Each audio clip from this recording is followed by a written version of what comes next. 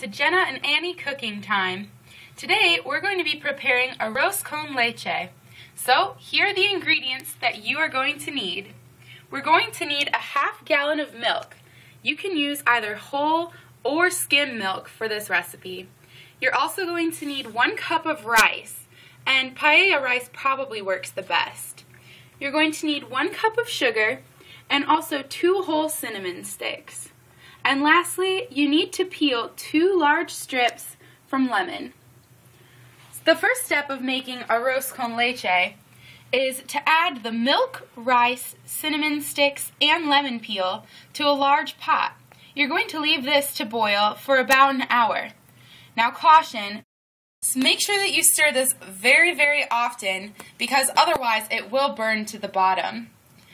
Once you stir it for about an hour, make sure that the mixture is thickening, and then remove the cinnamon and the lemon from the mixture.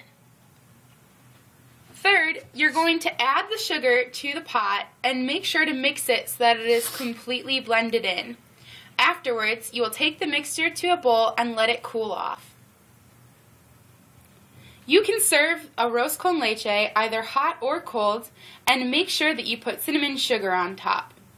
And lastly, and most importantly, make sure you enjoy the recipe, because what's the use of making good food if you can't eat it? Enjoy!